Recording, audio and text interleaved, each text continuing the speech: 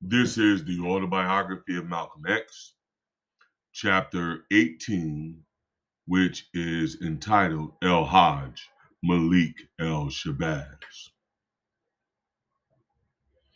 Prince Faisal, the absolute ruler of Arabia, had made me a guest of the state. Among the courtesies and privileges which this brought to me, especially shamelessly, I relished the chauffeured car which toured me around in Mecca with a chauffeur guide pointing out sites of particular significance. Some of the holy city looked as ancient as time itself. Other parts of it resembled a modern Miami suburb. I cannot describe with what feelings I actually pressed my hands against the earth where the great prophets had trod 4,000 years before. The Muslim from America excited everywhere the most intense curiosity and interest. I was mistaken time and again for Cassius Clay. A local newspaper had printed a photograph of Cassius and me together at the United Nations. Through my chauffeur guide interpreter, I was asked scores of questions about Cassius. Even children knew of him and loved him there in the Muslim world. By popular demand, the cinemas throughout Africa and Asia had showed his fight. At that moment in young Cassius's career, he had captured the imagination and support of the entire dark world.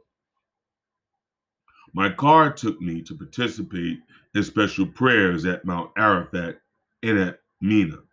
The roads offered the wildest drives that I had ever known. Nightmare traffic, brakes squealing, skidding cars, and horns blowing. I believe that all of the driving in the Holy Land is done in the name of Allah. I had begun to learn the prayers in Arabic now. My biggest prayer difficulty was physical. The unaccustomed prayer posture had caused my big toe to swell, and it pained me. But the Muslim world's customs no longer seemed strange to me. My hands now readily plucked up food from a common dish shared with brother Muslims. I was drinking without hesitation from the same glass as others. I was washing from the same little pitcher of water and sleeping with 8 or 10 others on a mat in the open. I remember one night at Muzdalifah with nothing but the sky overhead, I lay awake amid sleeping Muslim brothers, and I learned that pilgrims from every land, every color and class and rank, high officials and the beggar alike, all snored in the same language. I'll bet that in the parts of the Holy Land that I visited, 1 million bottles of soft drinks were consumed, and 10 million cigarettes must have been smoked. Particularly, the Arab Muslims smoked constantly. Even on the Hajj pilgrimage itself, the smoking evil was invented in Prophet Muhammad's days. If it had been, the smoking evil wasn't invented in Prophet Muhammad's days. If it had been, I believe he would have banned it. It was the largest Hajj in history, I was later told. Kasim Gulek of the Turkish parliament, beaming with pride, informed me that from Turkey alone, over 600 buses, over 50,000 Muslims had made the pilgrimage.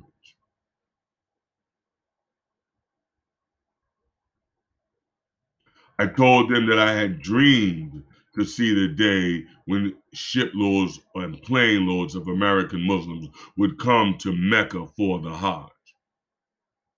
There was a color pattern in the huge crowds. Once I happened to notice this, I closely observed it thereafter. Being from America made me intensely sensitive to matters of color. I saw that people who looked alike drew together and most of the time stayed together. This was entirely voluntary, there being no other reason for it. The Africans were with Africans, Pakistanis were with Pakistanis, and so on. I tucked it into my mind that when I returned home, I would tell Americans this observation, that where true brotherhood existed among all colors, where no one felt segregated, where there was no superiority complex, no inferiority complex, then voluntarily, naturally, people of the same kind felt drawn together by that which they had in common. It is my intention that by the time of my next Hajj pilgrimage, I will have at least a working vocabulary of Arabic. In my ignorant, crippled condition in the Holy Land, I have been lucky to have met patient friends who enabled me to talk by interpreting for me. Never before in my life had I felt so deaf and dumb as during times when no interpreter was with me to tell me what was being said around me, or about me, or even to me by other Muslims. Before they learned that the Muslim from America knew only a few prayers in Arabic, and beyond that, he could only nod and smile. Behind my nods and smiles, though, I was doing some American type thinking and reflection. I saw that Islam's conversions around the world could double and triple if the colorfulness and the true spiritualness of the Hajj pilgrimage were properly advertised and communicated to the outside world. I properly advertised and communicated. I saw that the Arabs are poor in understanding the psychology of non-Arabs and the importance of public relations. The Arabs said, Inshallah, God willing. Then they waited for converts.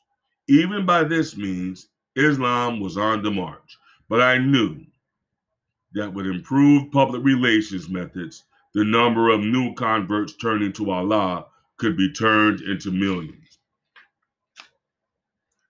Constantly, wherever I went, I was asked questions about America's racial discrimination, even with my background. I was astonished at the degree to which the major single image of America seemed to be discrimination. In 100 different conversations in the Holy Land with Muslims high and low and from around the world and later, when I got back to Black Africa, I don't have to tell you never once did I bite my tongue or miss a single opportunity to tell the truth about the crimes, the evils, and the indignities that are suffered by the Black man in America.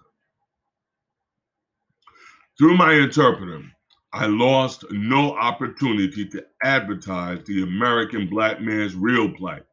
I preached it on the mountain at Arafat. I preached it in the busy lobby of the Jeddah Palace Hotel. I would point at one after another to bring it closer to home. You. Because of your dark skin, in America, you too would be called Negro. You could be bombed and shot and cattle prodded and fire hosed and beaten because of your complexion. As some of the poorest pilgrims heard me preach, so did some of the Holy World's most important personages. I talked at length with the blue-eyed, blonde-haired Hussein Amini, Grand Mufti of Jerusalem. We were introduced on Mount Arafat by Qasim Gulik of the Turkish parliament. Both were learned men. Both were especially well read on America. Qasim Gulik asked me why I had broken with Elijah Muhammad. I said that I preferred not to elaborate upon our differences in the interest of preserving the American Black man's unity.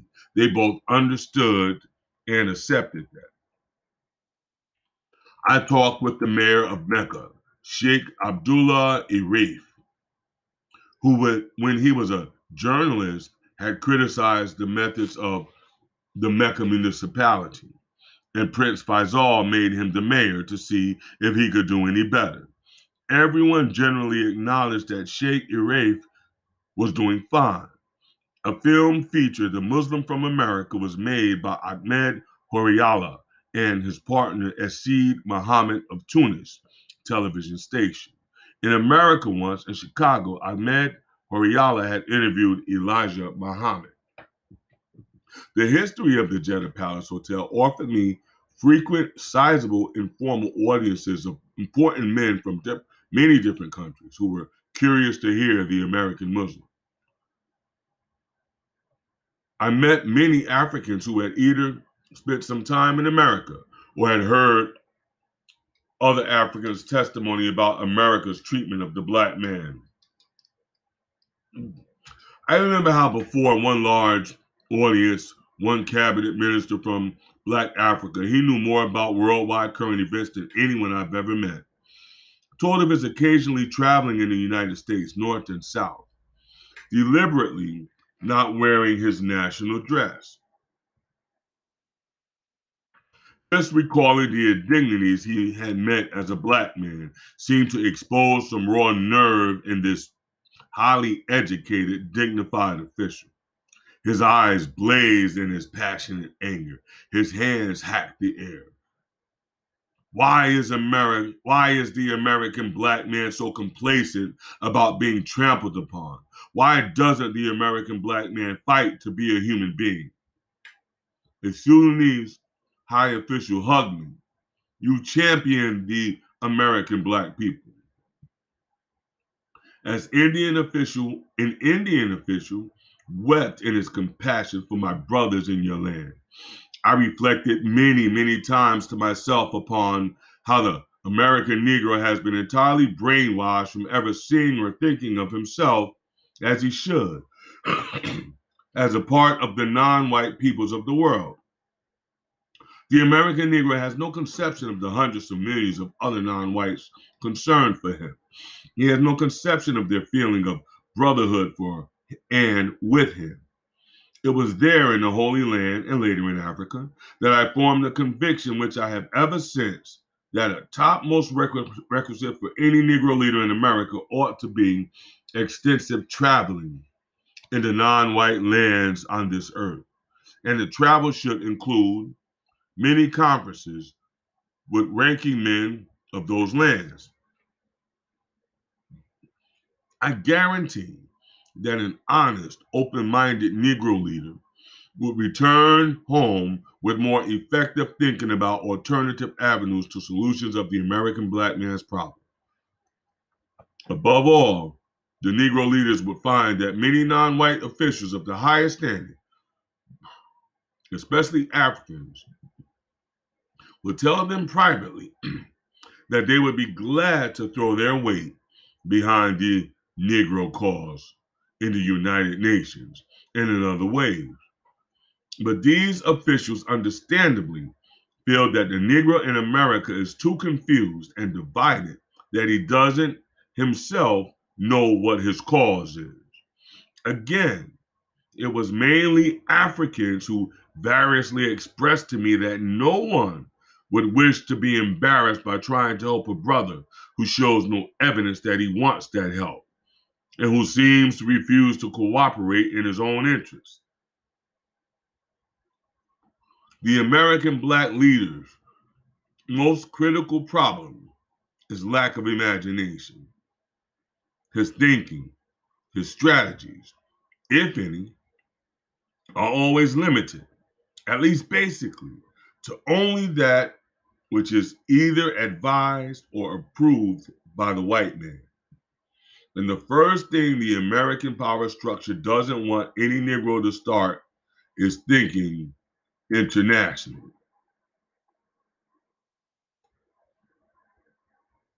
I think the worst mistake of the American black organizations and their leaders is that they have failed to establish direct brotherhood lines of communication between the independent nations of Africa and the American black people. Why every day the black African heads of state should be receiving direct accounts of the latest developments in the American black man's struggles, instead of the U.S. State Department's releases to Africans, which always imply that American black man's struggle is being solved.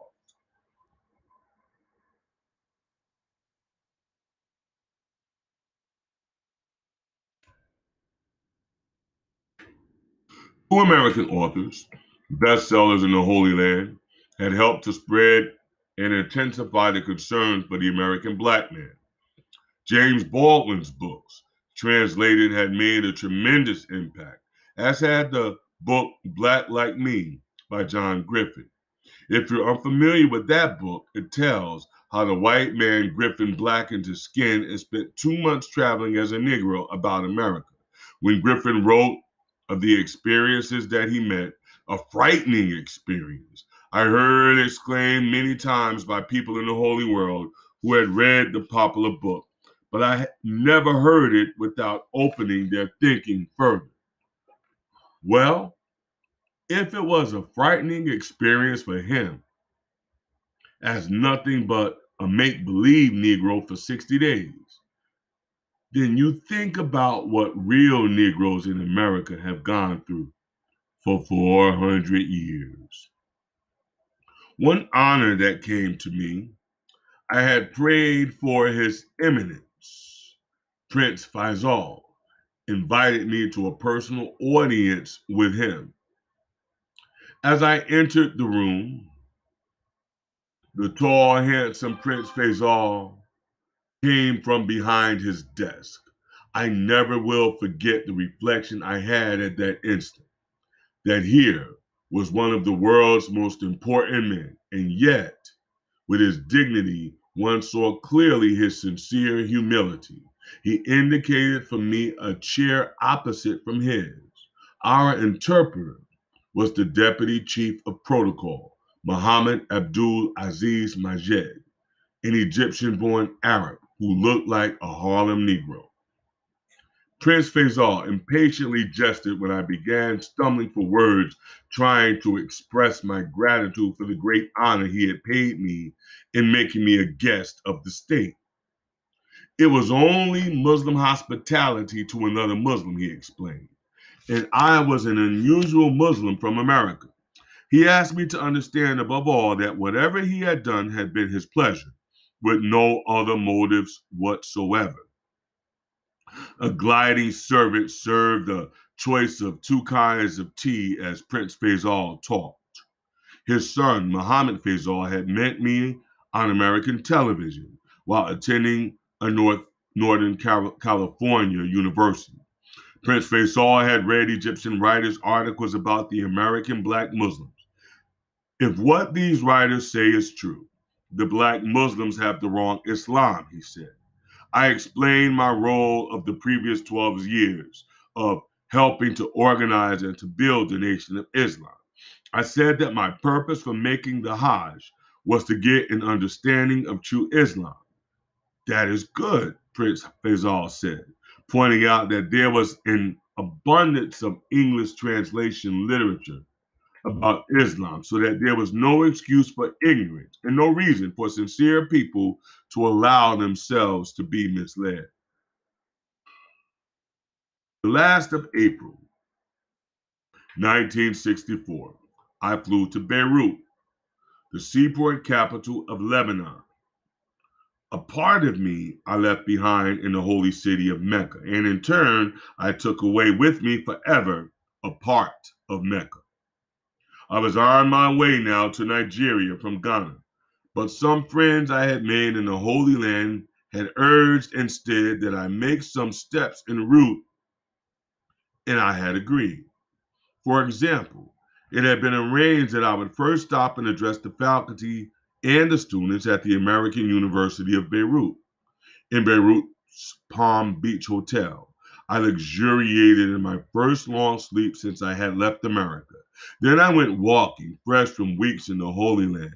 Immediately, my attention was struck by the mannerisms and attire of the Lebanese women. In the Holy Land, there had been the very modest, very feminine Arabian women, and there was this sudden contrast of the half French, half Arab Lebanese women who projected in their dress and street manners more liberty, more boldness. I saw clearly the obvious European influence upon the Lebanese culture.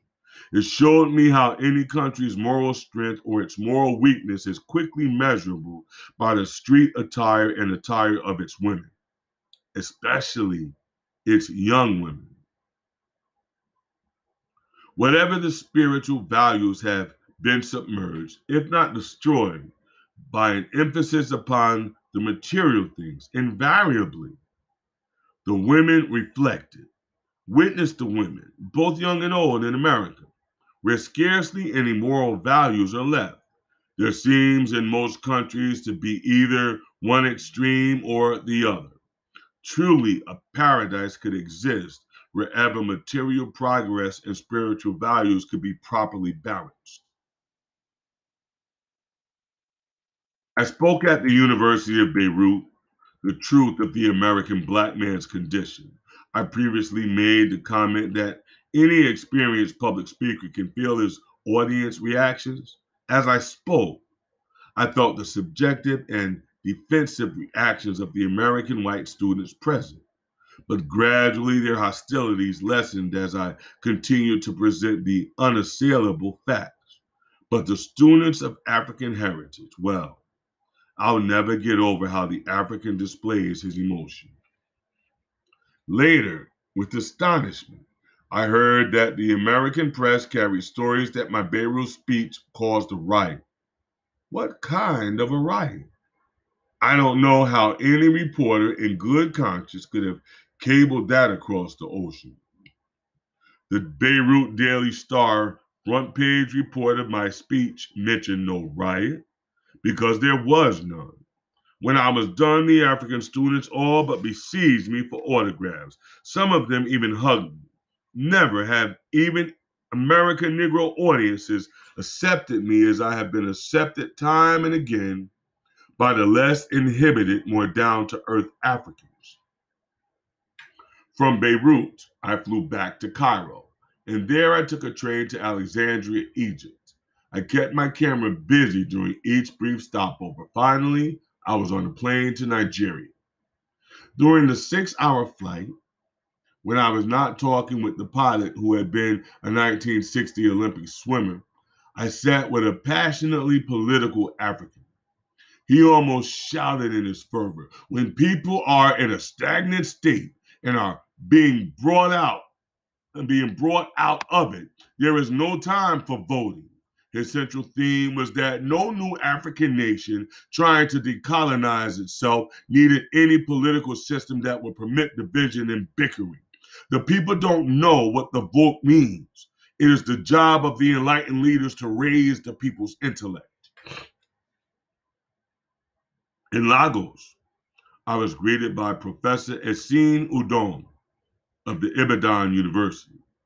We were both happy to see each other. He had met me in the United States as he had researched the Nation of Islam for his book, Black Nationalism. At his home that evening, a dinner was held in my honor, attended by other professors and professional people. As we ate, a young doctor asked me if I knew that New York City's press was highly upset about a recent killing in Harlem of a white woman, for which, according to the press, many were blaming me, at least indirectly. An elderly white couple who owned a Harlem clothing store had been attacked by several young Negroes, and the wife was stabbed to death. Some of these young Negroes, apprehended by the police, had described themselves as belonging to an organization called Blood Brothers. These youths allegedly had said or implied that they were affiliated with black Muslims who had split away from the Nation of Islam to join up with me.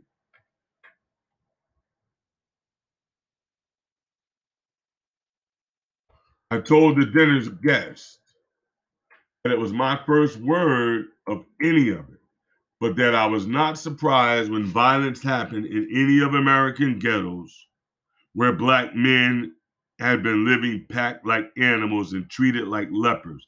I said that the charge against me was typical white man scapegoat seeking, that something whenever something white men disliked happened in the black community, it's typically white public attention was directed not at the cause, but at a selected scapegoat. As for the Blood Brothers, I said I considered all Negroes to be my blood brothers. I said that the white man's efforts to make my name poison actually succeeded in making millions of black people regard me like Joe Louis. Speaking in the Ibadan University's Trenchard Hall, I urged that Africa's independent nations needed to see the necessity of helping to bring the Afro-Americans' case before the United Nations. I said that just as the American Jew is in political, economic, and cultural harmony with world Jewry, I was convinced that it was time for all Afro-Americans to join the world's Pan-Africanists. I said that physically, we Afro-Americans might remain in America, fighting for our constitutional rights, but that Philosophically and culturally, we Afro-Americans badly needed to return to Africa and to develop a working unity in the frame of Pan-Africanism. Young Africans ask me politically sharper questions than one's hears from most American adults. Then, an astonishing thing happened. When one old West Indian stood and began attacking me for attacking America. Shut up! Shut up! Students yelled, booing and hissing. The old West Indian tried to press defiance of them, and in a sudden rush, a group of students sprang up and were after him. He barely escaped ahead of them. I never saw anything like it. Screaming at him, they ran him off the campus. Later, I found out that the old West Indian was married to a white woman, and he was trying to get a job at some white influenced agency, which had put him up to the challenge. Then I understood his problem. This wasn't the last time I'd seen Africans almost fanatic expression of their political emotions. Afterward, in the Students' Union, I was plied with questions and I was made an honorary member of the Nigerian Muslim Student Society. Right there, right here in my wallet is my card. El-Hajj, Malcolm X, registration number M138. With the membership, I was given a new name, Omowali. It means in the Yoruba language, the son who has come home. I meant it when I told them I had never received a more treasured honor. 600 members of the Peace Corps were in Nigeria. I learned some white Peace Corps members who talked with me were openly embarrassed at the guilt of their race in America. Among the 20 Negro corpsmen I talked with, a very impressive fellow to me was Larry Jackson, a Morgan State College graduate from Fort Lauderdale, Florida, who had joined the Peace Corps in 1962. I made Nigerian radio and television program appearances. When I remember seeing black men operating their own communications agencies, a thrill still runs up my spine. The reporters who interviewed me included an American Negro from Newsweek magazine. His name was Williams. Traveling through Africa, he had recently interviewed Prime Minister Nkrumah. Talking with me privately, one group of Nigerian officials told me how skillfully the U.S. Information Agency sought to spread among Africans the impression that American Negroes were steadily advancing and that the race problem would soon be solved. One high official told me, our informed leaders and many, many others know otherwise. He said that behind the diplomatic front of every African UN official was recognition of the white man's gigantic duplicity and conspiracy to keep the world's peoples of African heritage separate, both physically and ideologically from each other. In your land, how many black people think about it that South and Central and North America contain over 80 million people of African descent? He asked me. The world's course will change the day the African heritage peoples come together as brothers. I never had heard that kind of global black thinking from any black man in America. From Lagos, Nigeria, I flew to Accra, Ghana. I think that nowhere is the black continent's wealth and the natural beauty of its people richer than in Ghana, which is so proudly the very fountainhead of Pan-Africanism. I stepped off the plane into a jarring note. A red-faced American white man recognized me. He had nerve to come up grabbing my hand and telling me in a molasses drawl that he was from Alabama. And then he invited me to his home for dinner. My hotel's dining room when I went to breakfast was full of more of those whites, discussing Africa's untapped wealth as though the African waiters had no ears. It nearly ruined my meal, thinking how in America they stick police stalls on black people and threw bombs in black churches while blocking the doors of their white churches. And now, once again, in the land where their forefathers had stolen blacks and thrown them into slavery, was that white man. Right there at my Ghanaian breakfast table was where I made up my mind that as long as I was in Africa, every time I opened my mouth, I was going to make things hot for that white man, grinning through his teeth, wanting to exploit Africa again. It had been her human wealth the last time. Now he wanted Africa's mineral wealth. And I knew that my reacting as I did presented no conflict with the convictions of brotherhood which I had gained in the Holy Land. The Muslims of white complexions who had changed my opinions were men who had showed me that they practiced genuine brotherhood. And I knew that any American white man with a genuine brotherhood for a black man was hard to find, no matter how much he grinned.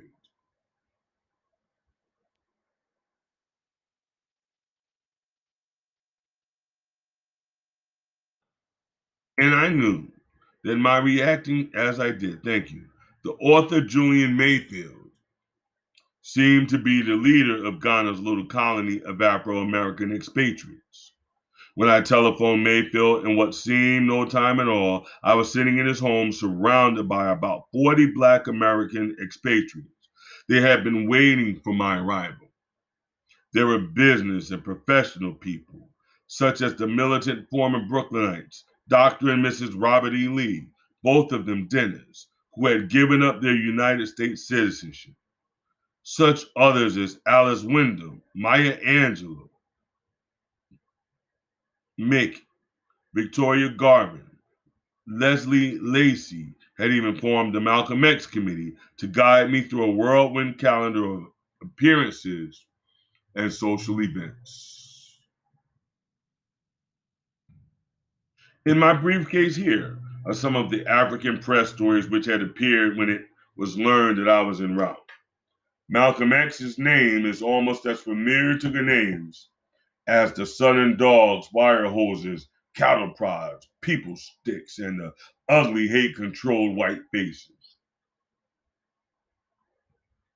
Malcolm X's decision to enter the mainstream of the struggle heralds a hopeful sign on the sickeningly dismal scene of brutalized, nonviolent, passive resistance. An extremely important fact is that Malcolm X is the first Afro-American leader of national standing to make an independent trip to Africa since Dr. Du Bois came to Ghana. This may be the beginning of a new phase in our struggle. Let's make sure we don't give it less thought than the State Department is doubtless giving it right now. Another, Malcolm X is one of our most significant and militant leaders. We are in a battle. Efforts will be made to malign and discredit him. I simply couldn't believe this kind of reception 5,000 miles from America. The officials of the press had even arranged to pay my hotel expenses, and they would hear no objection that I made. They included T.D. Bafo, the editor-in-chief of the Ghanaian Times, G.T. Anin, the managing director of the Ghana News Agency, Kofi Batsa, the editor of Spark and the Secretary General of the Pan-African Union of Journalists, and Mr. Cameron Dudo, and others. I could only thank them all. Then, during the beautiful dinner, which had been prepared by Julian Mayfield's pretty Puerto Rican wife, Anna Livia, she was in charge of Accra's district health program. I was plied with questions by the eagerly interested Black expatriates from America who had returned to Mother Africa. I can only wish that every American Black man could have shared my ears, my eyes, and my emotions throughout the round of engagements which had been made for me in Ghana. And my point is saying My point in saying this is not the reception that I personally received as an individual of whom they had heard, but it was the reception tendered to me as the symbol of the militant American black man, as I had the honor to be regarded. As jam-packed press club conference, at a jam-packed press club conference, I believe the very first question was, why had I split with Elijah Muhammad? I believe that in a nation of Islam, the Africans had heard such rumors as that Elijah Muhammad had built a palace in Arizona. I straightened out that falsehood and I avoided any criticism. I said that our disagreement had been in terms of political direction and involvement in the extra religious struggle for human rights. I said I respected the Nation of Islam for its having been a psychologically revitalizing movement and a source of moral and social reform, and that Elijah Muhammad's influence upon the American black man had been basic. I stressed to the assembled press the need for mutual communication and support between the Africans and Afro Americans whose struggles were interlocked. I remember that in the press conference, I used the word Negro, and I was firmly corrected. The word is not favored here, Mr. Malcolm X. The term Afro American has greater meaning and dignity. I sincerely apologize. I don't think I said Negro again as long as I was in Africa. I said that the 22 million Afro Americans in the United States could become, for Africa, a great positive force, while in turn, the African nations could and should exert positive force at diplomatic levels against the Americans, against America's racial discrimination. I said all of Africa unites in opposition to South Africa's apartheid and to the oppression in the Portuguese territories. But you waste your time, but you waste your time if you don't realize that Verwoerd and Salazar and Britain and France never could last a day if it were not for the United States support. So until you expose the man in Washington, D.C., you haven't accomplished anything. I know that the State Department's G. Menon Williams was officially visiting in Africa, I said. Take my word for it. You be suspicious of all these American officials who come to Africa, grinning in your faces when they don't grin in ours back home. I told them that my own father was murdered by whites in the state of Michigan, where G. Menon Williams was once the governor. I was honored at the Ghana Club by more representatives and dignitaries. I was a guest at the house of the late Black American author Richard Wright's daughter, beautiful, slender, soft-voiced Julia, whose young French husband publishes a Ghanaian paper. Later in Paris, I was to meet Richard Wright's widow, Ellen, and a younger daughter, Rachel. I talked with ambassadors at their embassies. The Algerian ambassador impressed me as a man who was dedicated totally to militancy and to world revolution as the way to solve the problems of the world's oppressed masses. His perspective was attuned not just to Algerians, but to include the Afro-Americans and all others anywhere who were oppressed. The Chinese ambassador, Mr. Wang Ha, a most perceptive and also most militant man, focused upon the efforts of the West to divide Africans from the peoples of African heritage elsewhere. The Nigerian ambassador was deeply concerned about the Afro-Americans' plight in America. He had personal knowledge of their suffering, having lived and studied in Washington, D.C. Similarly, the most sympathetic Mali ambassador had been in New York at the United Nations. I breakfasted with Dr. Mekonnen of British Guiana. We discussed the need for the type of Pan African unity that would also include the Afro Americans. And I had a talk in depth about Afro American problems with Nana Nketia, the Ghanaian Minister of Culture. Once, when I returned to my hotel, a New York City call was waiting for me from Malgood of the American Broadcasting Company. Over the telephone, Malgood asked me questions that I answered for his beeping tape recorder about the Blood Brothers in Harlem, the rifle clubs for Negroes, and other subjects with which I was being kept identified in the American press. In the University of Ghana's Great Hall, I addressed the largest audience that I would in Africa, mostly Africans, but also numerous whites.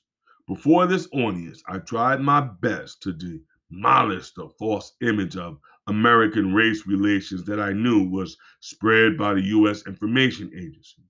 I tried to impress upon them all the true picture of the Afro Americans' plight at the hands of the white man. I worked on these whites there in the audience.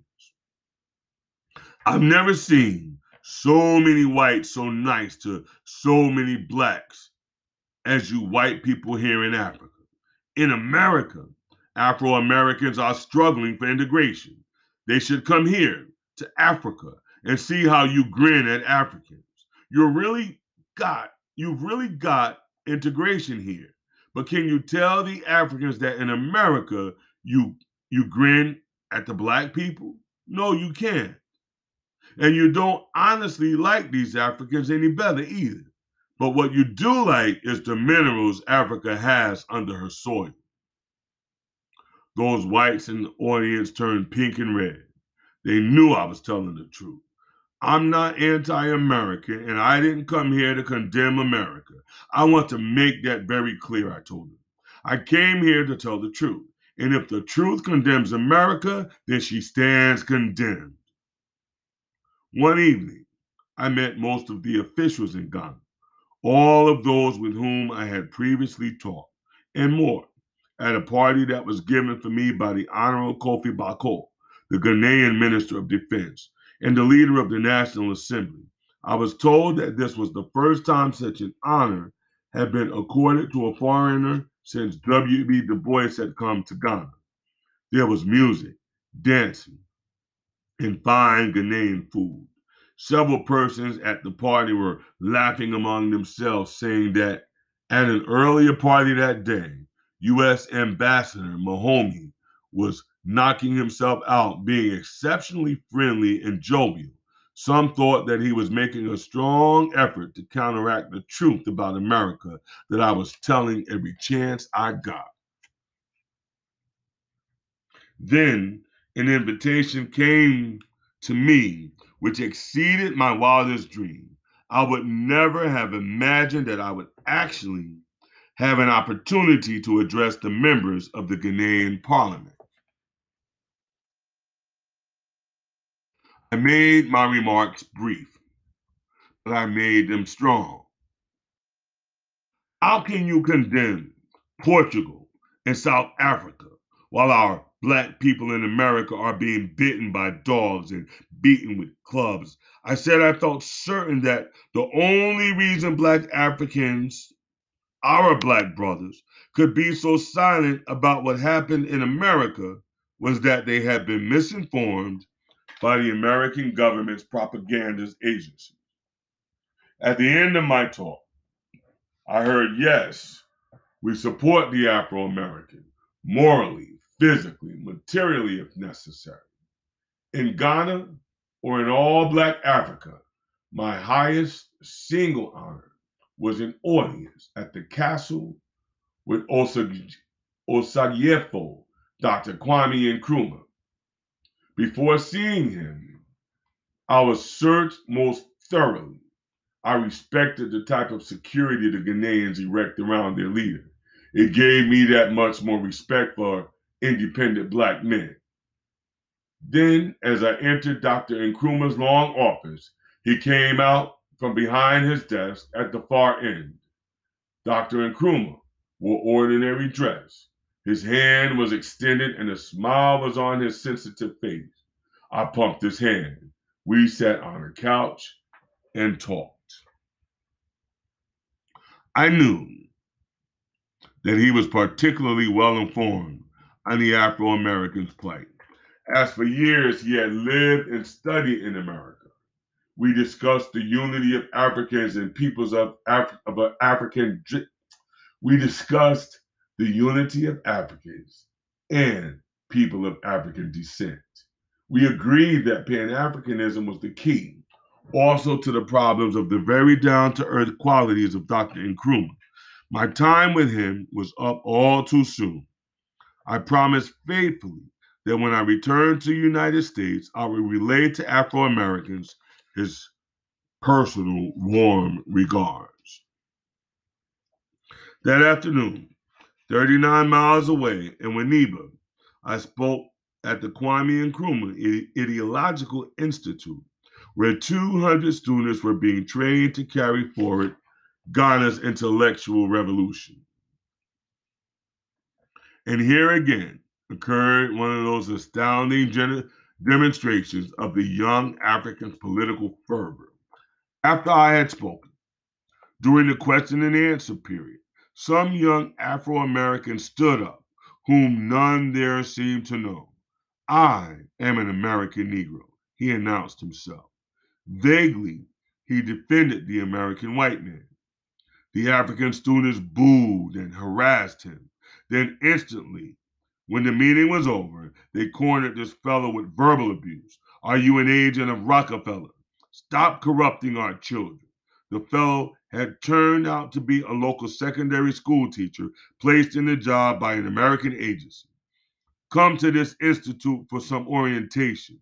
Temporarily, a teacher rescued the fellow, but then the students rushed him and drove him away, shouting, Stooge, CIA, American agent. Chinese ambassador, Mrs. Wang Hua, gave a state dinner in my honor. The guests included the Cuban and the Algerian ambassadors. And also it was here that I met Mrs. W.E.B. Du Bois. After the excellent dinner, 3 films were shown. One, a color film, depicted the People's Republic of China in celebration of its 14th anniversary. Prominently shown in the film was the militant former North Carolina Afro-American Robert Williams, who has since taken refuge in Cuba after his advocacy that the American black people should take up arms to defend and protect themselves. The second film focused upon the Chinese people's support for the Afro-American struggle. Chairman Mai Si-tung was shown delivering his statement of that support, and the film offered sickening moments of graphic white brutality, police and civilian, to Afro-Americans who were demonstrating in various U.S. cities seeking civil rights. And the final film was a dramatic presentation of the Algerian Revolution. The Malcolm X Committee rushed me from the Chinese embassy dinner to where a soiree in my honor had already begun at the press club. It was my first sight of Ghanaians dancing the highlight. A high and merry time was being had by everyone, and I was pressed to make a short speech. I stressed again the need for unity between Africans and Afro-Americans. I cried out of my heart, now dance, sing, but as you do, remember Mandela, remember Sobokwe, remember Lumumba in his grave, remember South Africans now in jail. I said, you wonder why I don't dance? Because I want you to remember 22 million African Americans in the United States. But I sure felt like dancing. The Ghanaians performed a high life as if possessed. One pretty African girl sang Blue Moon like Sarah Vaughan. Sometimes the band sounded like Milt Jackson, sometimes like Charlie Parker. The next morning, a Saturday, I heard that Cassius Clay and his entourage had arrived. There was a huge reception for him at the airport. I thought that if Cassius and I happened to meet, it would likely prove embarrassing for Cassius, since he had elected to remain with Elijah Muhammad's version of Islam. I would not have been embarrassed, but I knew that Cassius would have been forbidden to associate with me. I knew that Cassius knew I had been with him and for him and believed in him, when those who later embraced him felt that he had no chance. I decided to avoid Cassius so as to not put him on the spot. A luncheon was given for me that afternoon by the Nigerian High Commissioner, His Excellency Al-Hajj Issa Wali, a short, bespectacled, extremely warm and friendly man who had lived in Washington, D.C. for 2 years. After lunch, His Excellency spoke to the guests of his American encounters with discrimination and of the friendships he had made with Afro Americans. And he reaffirmed the bonds between Africans and Afro Americans. His Excellency held up before the luncheon guests a large and handsome issue of an American magazine, Horizon. It was open to an article about the Nation of Islam, written by Dr. Moreau Berger of Princeton University. One full page was a photograph of me. The opposite full page was a beautiful color photograph, was a beautiful illustration of a black royal Nigerian Muslim, stalwart and handsome, of hundreds of years ago. When I look at these photographs, I know these two people are one, said His Excellency. The only difference is in their attire, and one was born in America and the other in Africa. So, to let everyone know that I believe we are brothers, I am going to give El-Hajj Malcolm X a robe like that worn by the Nigerian in this photo. I was overwhelmed by the gesture. I was overwhelmed by the splendor of the beautiful blue robe and the orange turban which His Excellency had presented to me. I bent over so that a short man, could properly arrange the turban on my head. His Excellency Al-Hajj Issa Wali also presented me with a 2-volume translation of the Holy Quran.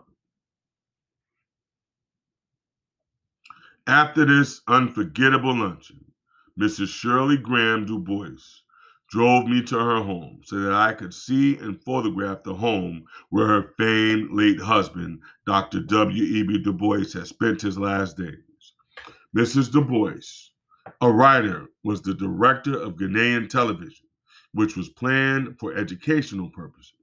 When Dr. Du Bois had come to Ghana, she told me, Dr. Nkrumah had set up the aging great militant Afro-American scholar like a king, giving to Dr. Du Bois everything he could wish for. Mrs. Du Bois told me that when Dr. Du Bois was failing fast, Dr. Nkrumah had visited, and the two men had said goodbye, both knowing that one's death was near, and Dr. Nkrumah had gone away in tears.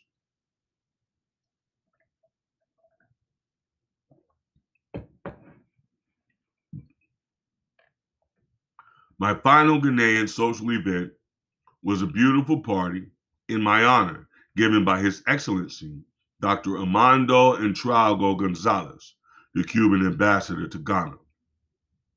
The next morning, it was Sunday. The Malcolm X committee was waiting at my hotel to accompany me to the airport. As we left the hotel, we met Cassius Clay with some of his entourage returning from his morning walk. Cassius momentarily seemed uncertain. Then he spoke, something almost monosyllabic like, "How are you?" It flashed through my mind how close we had been before the fight that had changed the course of his life. I replied that I was fine, something like that, and that I hoped he was, which I certainly meant. Later on, I sent Cassius a message by wire saying that I hoped that he would realize how much he was loved by Muslims wherever they were, and that he would not let anyone use him and maneuver him into saying and doing things to tarnish his image. The Malcolm X Committee and I were exchanging goodbyes at the Accra airport when a small motorcade of 5 ambassadors arrived to see me off.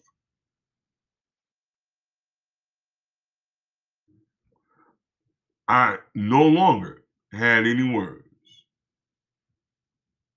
In the plane bound for Monrovia, Liberia, to spend the day, I knew that after what I had experienced in the Holy Land, the second most indelible memory I would carry back to America would be the Africa seething with serious awareness of itself and of Africa's wealth and of her power and of her destined role in the world.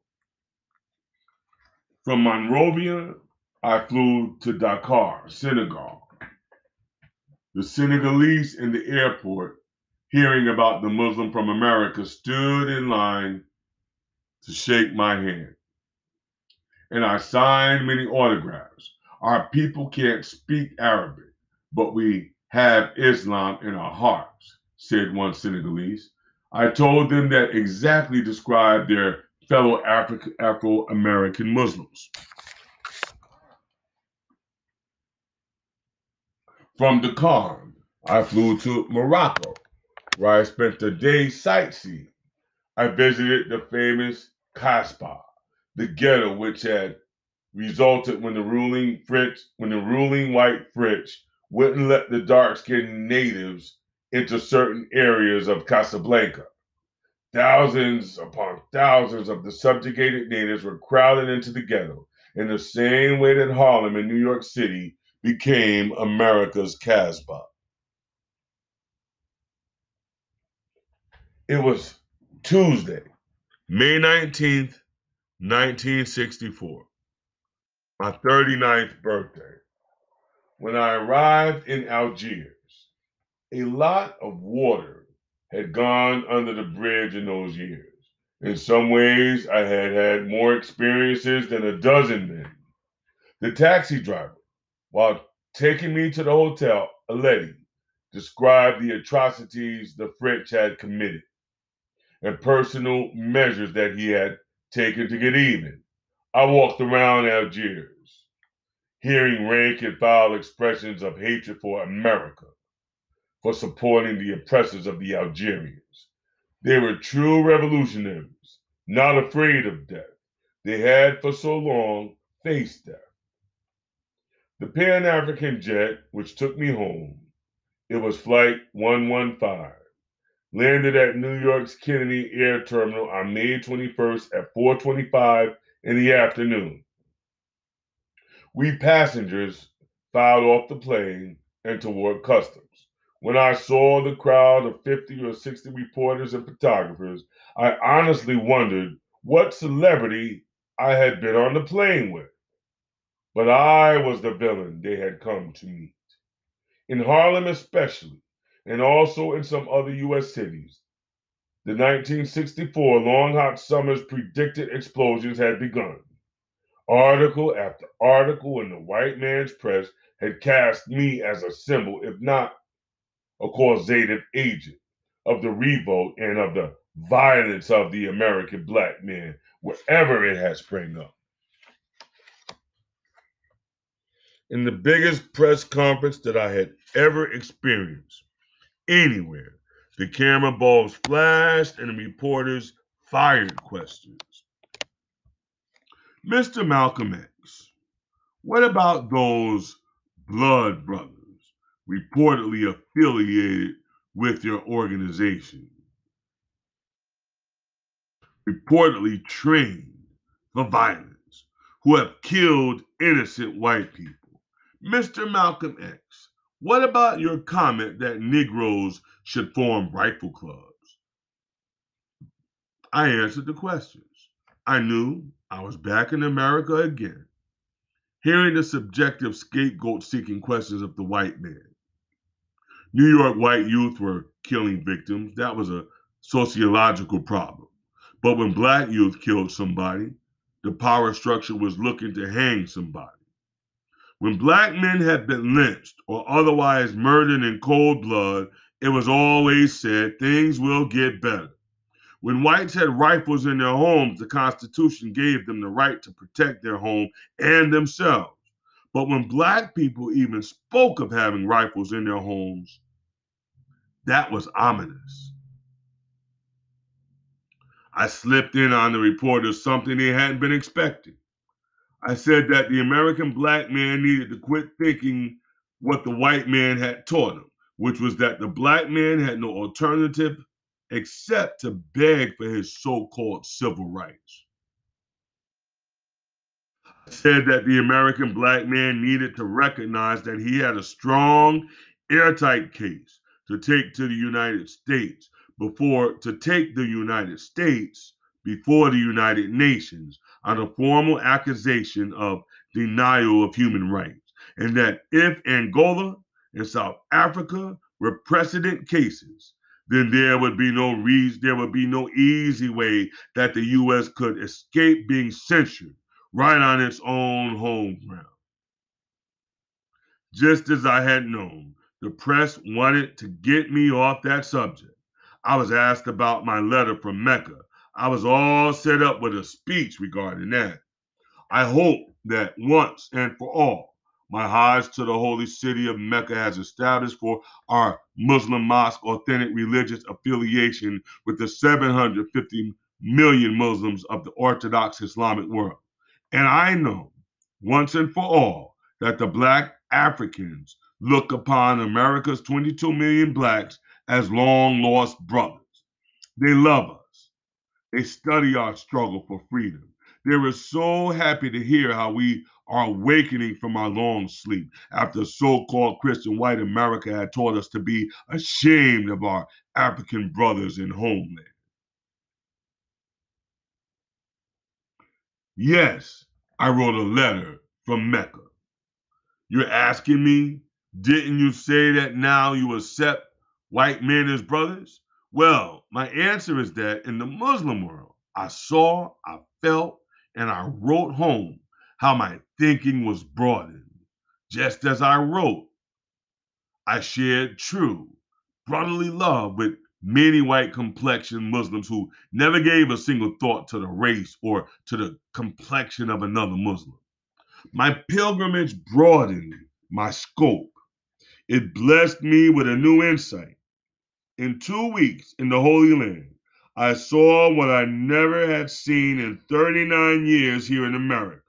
I saw all races, all colors, blue-eyed blondes to black-skinned Africans in true brotherhood, in unity, living as one, worshiping as one. No segregationists, no liberals. They would not have known how to interpret the meaning of those words. In the past, yes, I have made sweeping indictments of all white people. I never will be guilty of that again, as I know now that some white people are truly sincere, that some truly are capable of being brotherly toward a black man.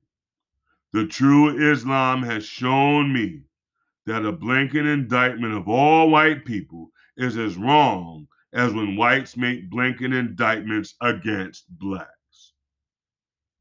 Yes, I have been convinced that some American whites do want to help cure the rampant racism which is on the path to destroying this country. It was in the holy world that my attitude was changed. what I experienced there and by what I witnessed there in terms of brotherhood. Not just brotherhood towards me, but brotherhood between all men of all nationalities and complexions who were there. And now that I am back in America, my attitude here concerning white people has to be governed by what my black brothers and I experience here and what we witness here in terms of brotherhood. The problem here in America is that we meet such a small minority of individuals, so-called good or brotherly white people. Here in the United States, notwithstanding those few good white people, it is the collective 150 million white people whom the collective 22 million black people have to deal with. While here in America, the seeds of racism are so deeply rooted in the white people collectively, their belief that they are superior in some way is so deeply rooted that these things are in the national white subconsciousness. Many whites are even actually unaware of their own racism until they face some test, and then their racism emerges in one form or another. Listen, the white man's racism toward the black man here in America is what has got him in such trouble all over this world with other non-white peoples.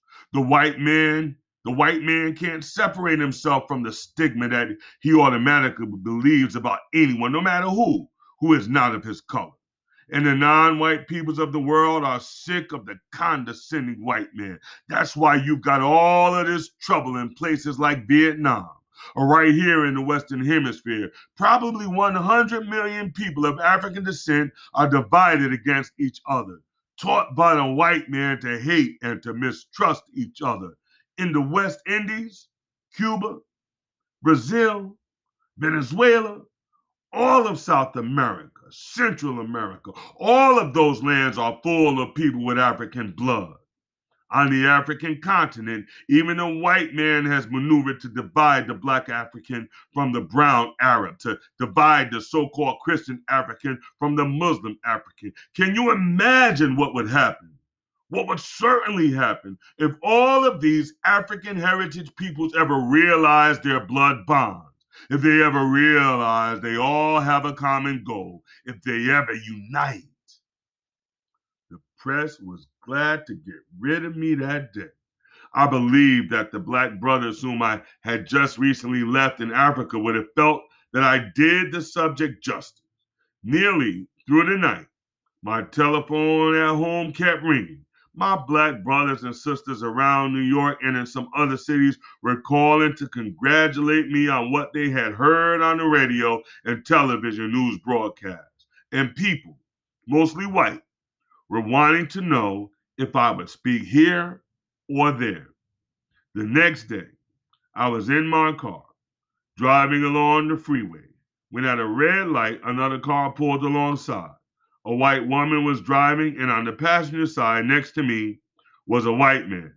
Malcolm X, he called out. And when I looked, he stuck his hand out of his car across at me, grinning. Do you mind shaking hands with a white man? Imagine that. Just as the traffic light turned green, I told him, I don't mind shaking hands with human beings. Are you one? This has been the reading of the Autobiography of Malcolm X, Chapter 18, entitled El-Hajj, Malik, El-Shabazz. Thank you.